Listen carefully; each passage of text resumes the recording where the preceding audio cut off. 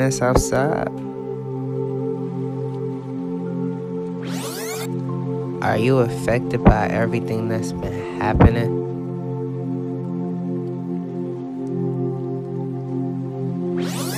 Are you overwhelmed? During this time when there's so much focus on our physical health, it's important not to forget about our mental health. With all the changes happening as we overcome this pandemic, it's easy to feel overwhelmed, anxious, and stressed.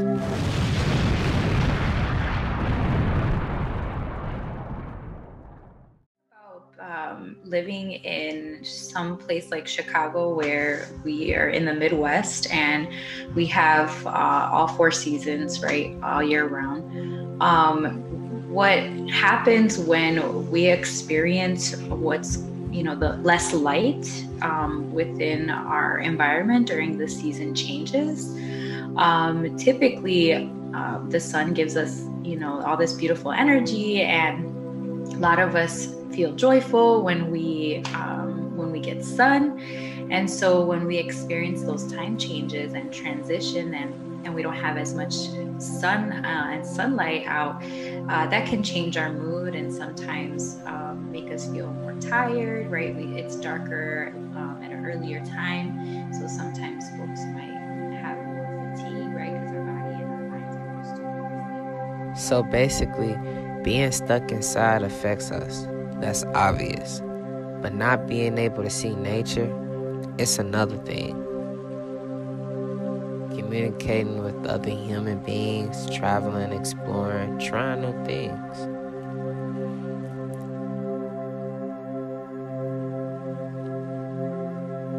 As a human being, it's instilled in us to have that instinct to explore.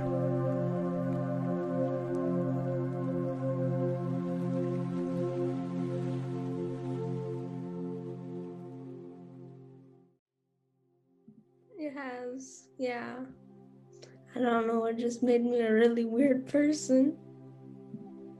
I sleep for hours on end. I procrastinate a lot now. Also very, very fun thing to know. Has your household, during quarantine, had any effect on your mental health? Yeah. Like the people in my household? Oh yeah, they all suck. They're really mean people. So the best thing to do during this time is to make the best out of it. Just find things to do where you are.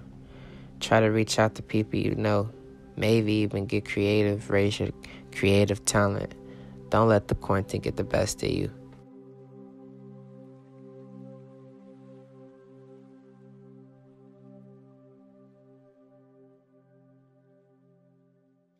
Hello and welcome back to Real World News at Home Edition. It is me, Julian Garcia again, and for this episode we're going to talk about the election results and just the election in general.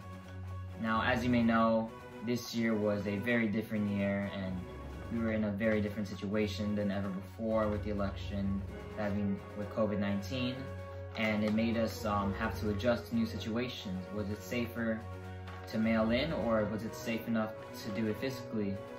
And we're gonna ask some people basically what they thought. And not just that, we're also gonna talk about the election itself, because we have the results and we know who won. It was a very controversial year, and we just want to see how the mass audience feels and how real people feel, the people who voted, how the experience was, what people think about the results. So we're gonna find it out right now. We have some interviews that we'd like to show of some reporters who recorded interviews with certain people who voted, and now we're gonna see what things were like. So let's cut to them. Hi, how were these elections? And these elections for this year were a little bit different because we had COVID. So there was a few options to cast your vote. So the one method that I used was just to go in early, and I went and voted like 2 weeks prior to the elections. There was a few members in the place where you vote. There was one person receiving you, and then there was like this table where you provide your documents, showing proof of that you can vote, and then that's where they give you your ballot, and then you go in and wait for one of the places where you cast your vote, so you can go in and do your options, or you choose your candidates. And then once you're done with that, then you go in and put in the ballot into the system. So I think that these elections were more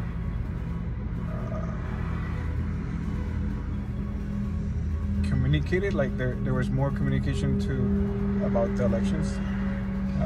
There was this urge for people to actually vote. There was all the types of ways you can vote. Early voting at different locations. You could vote. You could vote the day of, or you could. Some states were allowed to send their votes through the mail. So I think that was something different from the previous elections, where you only voted probably on the day of. I mean, I'm pretty sure those options, early voting and all the other options, were available at that time, but they were not advised or advertised as this year. So that is all I have. Thanks. They said, I don't like Trump. Trump better not win. I hate Trump. Biden better win, or else something. So I felt very confused about the election. I felt pretty hopeless, and it made me kind of sad. Really, to see all those states that were red states blew my mind. How could so many people be supporting a person that stands for so much hate? So much hate in this world, when really all we need is love. We need a lot more of that. And even with the President Biden winning the election, we're not halfway where we should be as a country. Hey, good afternoon guys, my name's Erica. So these elections were a little bit different with COVID. There was a lot of social distancing requirements. Therefore there was a lot of mail-in voting compared to the last elections. Also, these elections, I feel like there was a higher turnout of young voters and Hispanic or Latino voters as well compared to the last elections. Because of the mail-in voting, these elections have had a lot of controversy, whereas the last elections we knew who the winner was right away, and there was kind of an acceptance of that, which we still don't have a clear winner still up to now. So I think that was it. I think that's the biggest difference between the last and these elections. And that is this week's episode of Real World News, and we'll see you next week.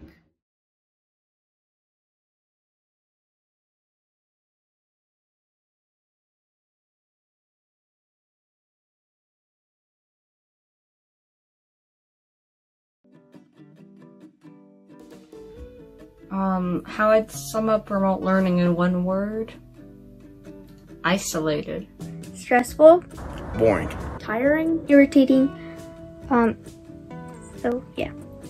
I have not been able to meet new people, and I don't really talk to a lot of people, so I don't really talk to a lot of my classmates. I keep my inner circle really close. It's not an environment that's very conducive to meeting new people. Biggest difference between remote learning and regular learning is the isolation. Like in regular learning, even if it's a class where I don't know anybody, I might make the occasional joke or something. But in remote learning, I could know everybody in the class, but there's still not gonna be like that joking atmosphere or that like quietly talking one-on-one during class.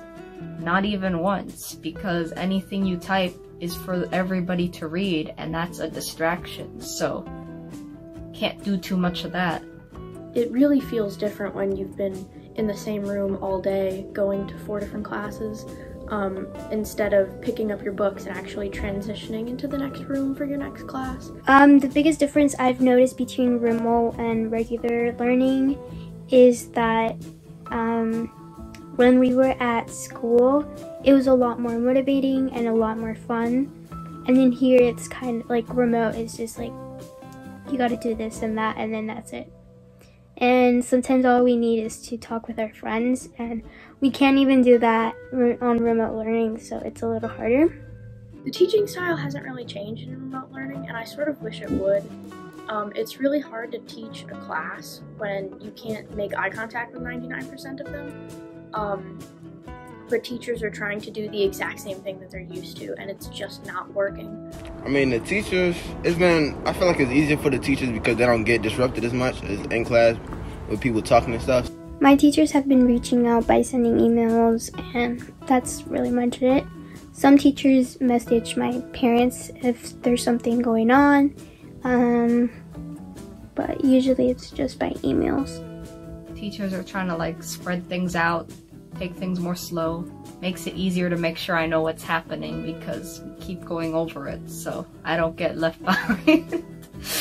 So I like that. It's a little bit of both. I think it's better and worse because it's just you have to be able to put more attention into the class and have more of an attention span because the classes are longer now.